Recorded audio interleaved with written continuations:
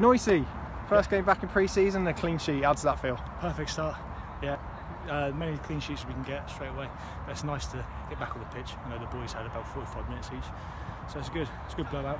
A good team as well, Stoneham. So, well, I think they surprised us a little bit with the energy they had. Sucked the game out of them in the second half when we made 11 changes, yeah. Or 10 changes anyway. Swapped the team completely. Yeah. Yeah, like you said, the first 11 really run them down, but they did well keeping up. Kept the score down to 1-0. And what are the main positives you can take forward to the next game? One, that's the first thing. Boys are getting minutes and trying different formations at the moment, so hopefully things will get a little bit better. Perfect. Thanks, mate. Have a good evening. Thank you.